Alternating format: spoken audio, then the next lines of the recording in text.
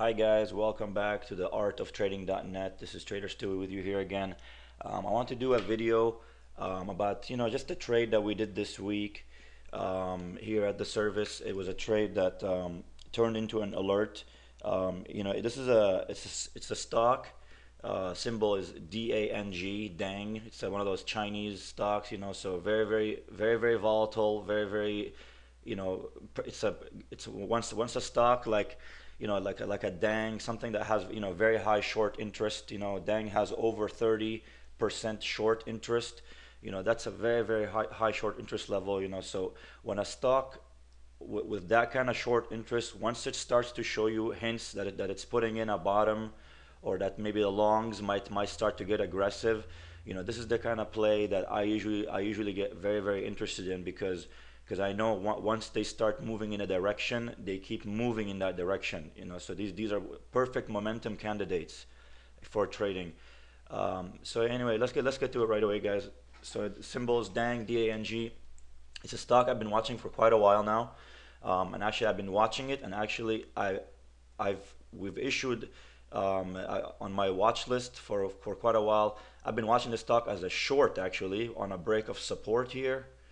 So I mean, and as you can see here, it fell down quite aggressively. I mean, literally, it almost fell down about 50% in just maybe like 2 weeks. So right away, you know that this stock is starting to get very, very oversold.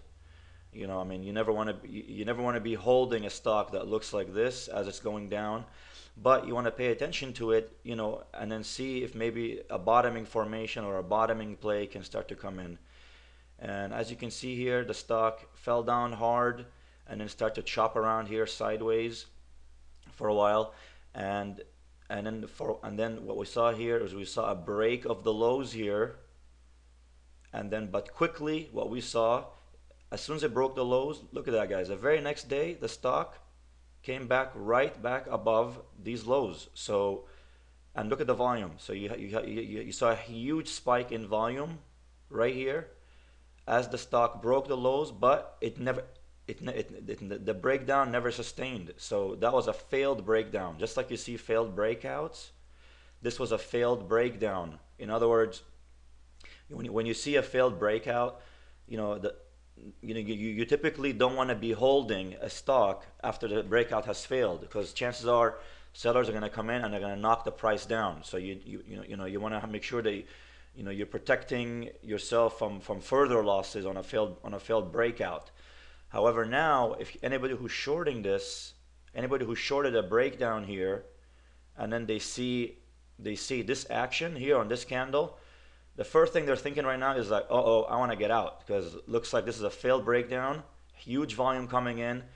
And when you have over 30% of the shares in the stock are short, so right away you need to be thinking about getting long in a position here. So this was one way to play it. I did not play it like that right away. I waited a few days, and I allowed the stock, to just show me that it's able to find some buyers. So as you can see here, the volume came in pretty nicely. It had 2 up days here. So right now we're looking at a bottoming formation. See that? So after a sustained move down, some choppy sideways, a failed breakdown, and then now a move back up on heavy volume.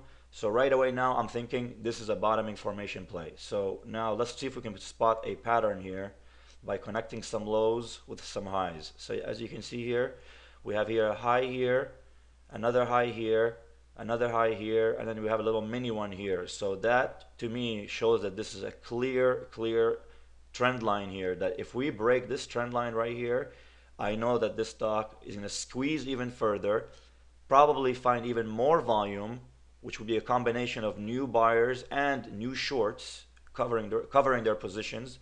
So as high as the volume is here, I had a hunch that if we break back above this trend line, and not only that, guys, notice, look at this red line here. This is the 20 period moving average, and as you can see here, it's been trending down for quite a while now. So I knew that if this stock can somehow get above, these highs right here, this trend line of highs, and the 20-day moving average, so I was confident a good trade would come out of this one. So that's what I was looking for. So I set the alerts. I sent this setup to my subscribers. I even sent it on Twitter too. Um, for an alert to basically to get long, let's say like over 13. So over 13 on a breakout above this area right here is when I like the alert would trigger. So basically, I was watching the stock very, very closely, and indeed it did break above it. So this was what the stock looked like before the breakout. Okay, now let me show you what the stock looks like after the breakout. The very next day. Okay, here's what it looked like the very next day. Okay, now watch this, guys. Same pattern right here. We're connecting the highs for this bottoming formation because of this volume now. A failed breakdown over here, which means that now we're potentially looking at a bottoming formation. And look at that, guys. Look at the volume. Exactly what we were looking for. A huge spike in volume as the stock broke above this trend line, which connected these highs right here. So this was a very, very key breakout, guys. And not only that, also the 20 period moving average. Okay, now notice the 20 period moving average has been declining for a while now, but as you can see, take a look at the slope now. Take a look at the slope here. You see that it's no longer falling, but it's starting to base out and move sideways. So that tells you that there's a change of character in the stock. So the stock is starting to take on a different look now. So that tells you that this stock is indeed could be a mover and to the upside now, because we're seeing a lot of things coming, a lot of positive action coming into this position. And look at this, guys. It broke above 13, took it out. So technically the buy would have been at 13. I waited a little bit because I was managing other positions, and I don't like to manage too many stocks, when I'm trading. So I had to wait till I got out some other ideas before I took a look at this one. I know that some members at the arttrading.net bought this one very, very early, like around 13 or in the high 12s, because that's what the setup called for when I sent it out. But for me, I just wanted to wait and just kind of get more confirmation about this trade before I entered it. And as you can see here, guys, so we did break out. Volume was indeed huge. This was very, very positive. So right away, right when I see something like this on the daily chart, so as you can see here on the daily chart, so you can see here it broke out above 13 on the daily charts right away. I want to zoom into the 5-minute chart and take a look at the action much, much closer. I want to dig in deeper into the mini time frames and then look for a good entry or a good area where I can enter with with low risk, hopefully. And so this was the day that the stock broke above the 20 period moving average and that trend line. It was on this day right here on July 6th. So you can see here it gapped up. Huge volume on the gap up. Look at that, it gapped up from yesterday's close. Huge volume, and the stock immediately starts to run. So on strong volume. So this to me is very, very positive. This is exactly what you want to see. And as you can see here, guys, the stock when a stock is in a very, very strong trend like this is the 5-minute chart, by the way. When a stock is in a strong trend like this, usually what a stock does, it will pull back and then test the 20 period moving average. So you can see here it's a strongly high sloping upward to a 20 period moving average, came back down and tested it. So this is what I was watching for. I was watching for this test right over here, and I saw that the test was successful. A good entry would have been actually to buy it on this test right here and put a stop loss underneath these lows here. I waited a little bit longer because the stock did not really catch my attention to the start to gather momentum to the upside here. So basically, we entered long here around that 1340, 1350 area. This is where most members entered. This is where I issued the email trade alert, was to enter it right here.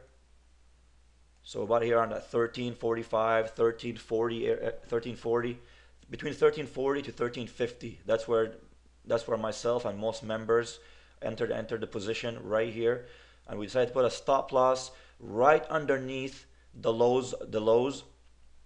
Right underneath the lows so we put a stop loss at 12.95. That was my stop loss. So 1350 was entry, stop loss at 12.95, which was somewhere around underneath these lows right here. So you can see this was my thinking here, is that we have a low right here. We entered a position here. This was an intraday low right here. So we figured put a stop loss you don't want to put a stop loss on a round number like 13, because a lot of stocks, they could come down to 13. You want to put it a little bit lower, maybe like 12.95, 12.90 would have been good. So we put the stop loss right around right here, and it should, went long here, and then we just waited. You have to trust that the daily chart, this action, this huge volume, the fact that it has a 35% short interest, this is something very, very positive. This is what you want to see when you're trying to enter a new long. You want to see that there's lots of shorts in the stock, because once the stock starts to go up, these shorts are going to have to cover their positions, and when they cover their positions, this stock is probably going to explode higher, and much faster, because shorts, they're not going to sit there and watch their losses, accumulate. They're basically going to cover their positions. They're going to run for cover, and when they run for cover, that position is going to explode higher. So basically, we entered here. The stock started to work initially. This is exactly what I tell all my subscribers is you want to focus on the stocks. You want to when you see a stock, when you enter a position, and the stock starts to work right away, like within minutes of entry, within like 5, 10, 15, 20 minutes, if the stock starts to respond right away, with your entry and with your with your analysis, then you know that you might have a good trade on your hand. I always say that, focus on the trades that really, really work right off the bat. These are the ones that could be huge winners. If you manage it well, and and you just stay disciplined, by raising stops, and all these things, guys. So basically, it started to work initially. And then, so we had a nice gain. If you were a scalper, maybe you would have taken gains here, but that's not what I was shooting for. This trade, I called for it to be a swing trade, because I really, really had lots of confidence in this action right here. I knew that when I see this kind of volume, a break of the 20 period moving average, the stock is changing its character, and it's starting to show me strength now. You don't want to settle for maybe like 20 cents. You want to see if you can get a little bit more out of the stock, because clearly momentum, the wind is in your back. So for a trade like this, I recommend being a little bit more aggressive. So basically, and the stock came back down here, but for me, that did not really bother me. First of all, it stayed above our stop loss. It stayed very close to our entry. That did not really bother me much, because I was looking at this as a swing trade. So for me, I didn't mind giving up a little bit of profit here, because I just had a feeling like if I just trusted the pattern, and trusted what I was looking at, and the volume that was coming into the stock, that I knew that there was going to be more gains to come in this position. So basically, and then what really solidified my analysis is when I saw this. As you can see here, guys, so the stock came down, tested an area around that 1320 area, and look at this, guys. Towards the close, the stock started to rally, and look at this. So there was a pickup in volume as the stock approached the close. So that told me, indeed, there was some shorts that were still interested in getting out, and there was some new longs who were interested in getting in. So this was a perfect combination for a swing trade here, guys. So this gave me lots of confidence to hold this position overnight. So 1340, 1350 was the entry. It closed around that day. It closed at 1350 exactly. Okay, so we were back to around break even on the position. However, look at this, guys. The very next day, indeed, volume did come in just as aggressively as the day before. The stock gapped up about 5 or 6%, and it started to run right away. So immediately, I emailed subscribers to raise their stop losses, and so basically a lot of people got out around that 1470, 1460 area. I got out around that 1420, 1430 area. I got out like right around this gap is where I personally sold the position, but a lot of subscribers, by the time they got the email alert, or whatever, they wanted to babysit a little bit longer. They kept raising their stops, and this ended up being a very, very big trade for many subscribers here. But basically, guys, and I would say, you always want, whenever you see a big gap up like that, you want to at least sell half, you want to sell quarter, you want to sell 3/4, you want to at least raise stops. You don't want to be greedy, you don't want to be undisciplined. This is where it matters most. On a big gap up like that, the last thing you want to see is a big gap up with a nice gain, and then see it fade down on you. So you want to stay very disciplined, raise your stops, keep moving them higher until you get stopped out. So it's just a matter of just sticking to the discipline and not being greedy when you have a nice position on a nice trade like that. Just don't be blinded by profits, and just stay disciplined. you know, and because I mean there will be more trades like this, you know, what you know, whether you exited early or not, as long as you know how to spot, you know, this pattern, and as long as you know how to spot, you know, the action, and you're following stocks that, you know, that have the right criteria for momentum, you know, then I think you're on the right track, you know. So anyway, guys, I hope this helps. This is a video I wanted just to discuss about a trade that we did here. So I hope this helps, and I promise we'll do more videos in the future. Okay, good luck.